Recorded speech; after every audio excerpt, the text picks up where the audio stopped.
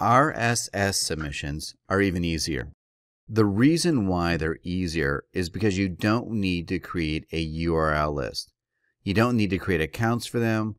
All you need to do is go to New and then RSS feeds. I'm going to rename this RSS, let's say Health Niche. Actually, let's continue our example with the online dating. It's online dating. I'm going to open it.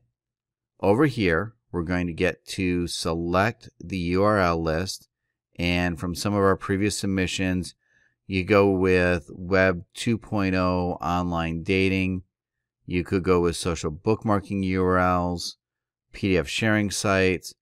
This is the reason why when I rename these files, I like to insert the type of URLs inside the title. Even though you can see what type of submission this is, I like to insert it inside the titles so that when I do RSS submissions, I could see over here what this is all about. If I want to go with social bookmarking, then I would select social bookmarking, and I don't need to go back and make sure if it is the right one for social bookmarking. I just insert the type of submission in the title so I can easily select the project URL when doing RSS submissions.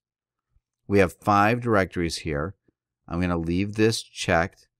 Now I'm just going to go ahead and enter the RSS feed title, which is just the title of your RSS feeds. My online dating blog RSS. We have the RSS feed link, so that would be your link here, onlinedatingblog.com. Then we have the link title, which can be online dating blog post. Then we can say post 1, 2, 3, or 4. This is spinnable, as you can see.